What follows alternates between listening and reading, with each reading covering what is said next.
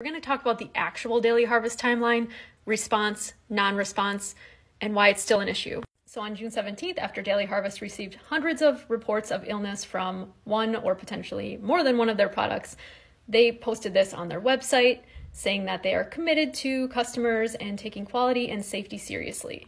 A small number of customers have reported gastrointestinal discomfort after consuming our French lentil and leek crumbles. And the response was basically saying, hey, you're not cooking this correctly. You need to cook it correctly. But then they go on to say, if you have this product, don't consume it. Also, for your trouble of failed organs, we will give you $10 back for every bake that you purchase. June 19th update, basically, we received reports again, and we're telling consumers not to consume the product, even though we also just told consumers that you just need to cook it properly. This is where they said they launched the investigation. Mind you, the product has not been recalled yet. June 19th, they also posted this on their Instagram. They basically used this as a marketing opportunity to market their other crumble product.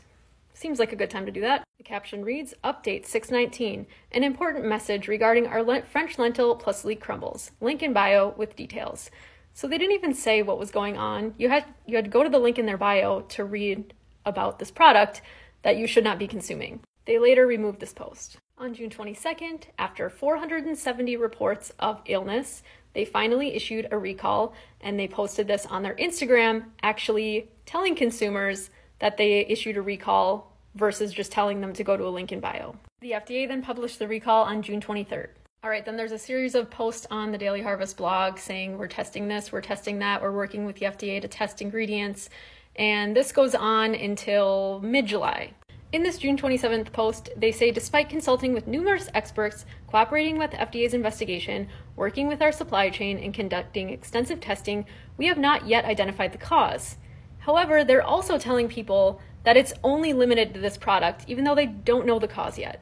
They continue to tell people it's only this product, again, without knowing the cause yet. July 12th, they still don't know, they just keep ruling out things.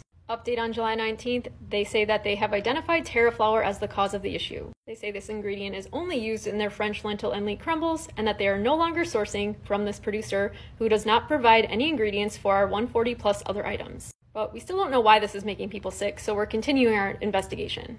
Meanwhile, the FDA says, no, we have not identified terra flour as the source of the problem because there's not enough evidence to do so. They also stated that the investigation of a particular ingredient does not mean that the ingredient or the firm that supplied the ingredient is definitively linked to the adverse events. Additionally, sharing preliminary information on the investigation may mislead consumers. So currently, we're at 329 adverse illness events reported to the FDA, 113 hospitalizations. They claim to have identified the ingredient, but have no idea how or why it'd be causing this.